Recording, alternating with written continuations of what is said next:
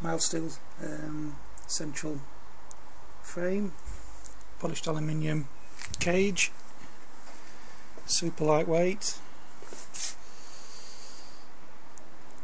the GX200 clone 4-stroke, the old Eggmonster fan blades.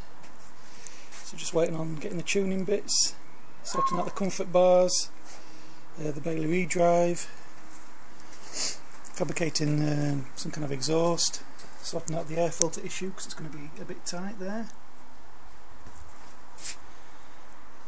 And that's the bulk of the worries then. Right, we're starting to get somewhere now. Sorted out the remote choke setup, just the same bit of cable, I had on the old egg frame.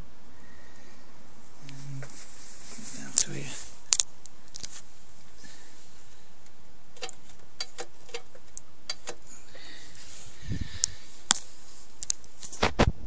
Two behind that bit of coiled tubing.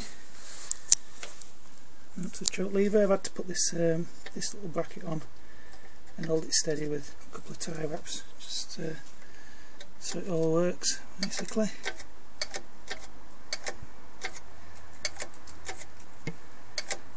You get the idea. 1 litre test fuel tank. I've replaced all the old discoloured tubing with some fresh.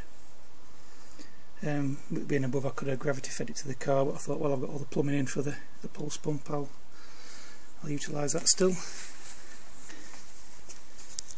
I've also hooked up the over shoulder pull start rather than drilling a hole through the tubing.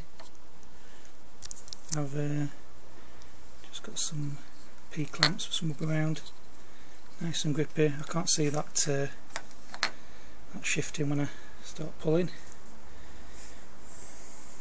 The harness is only just touching the ground, it's not being supported, it's free to lock, so this will be a fairly accurate reading. I'll just turn the camera around. There you go, 24 kilos dry. Okie dokie.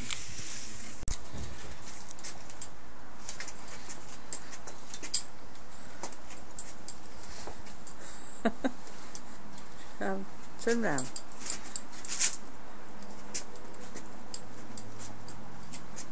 I'm all. No, that'll do.